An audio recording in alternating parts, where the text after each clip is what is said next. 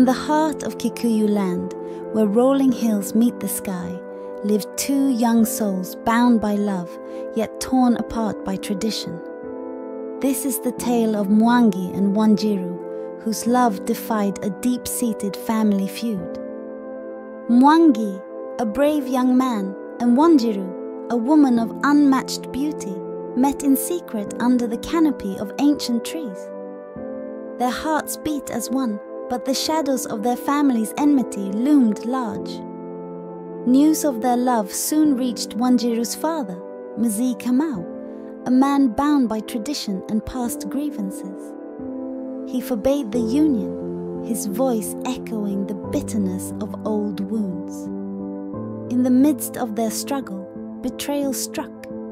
Deception from those they trusted threatened to tear their love apart, leaving Mwangi to confront a harsh reality.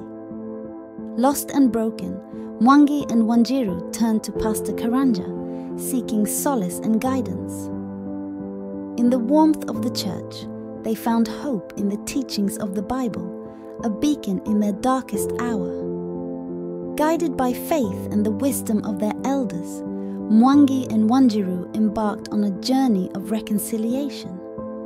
In a ceremony that echoed the ancient traditions, their families laid down their arms, embracing a future of peace and unity. Through love, faith, and forgiveness, Mwangi and Wanjiru overcame the barriers of tradition and family conflict. Their story became a testament to the power of love and the grace of God, a light for all who seek reconciliation.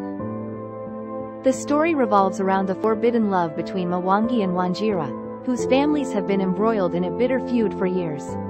As they navigate their forbidden relationship, they face betrayal, deception, and intense family conflict. Ultimately, their journey leads them to seek guidance from the God of the Bible, finding reconciliation and peace through faith and forgiveness. Please subscribe, like and share, and I will meet you on my next video. Thank you.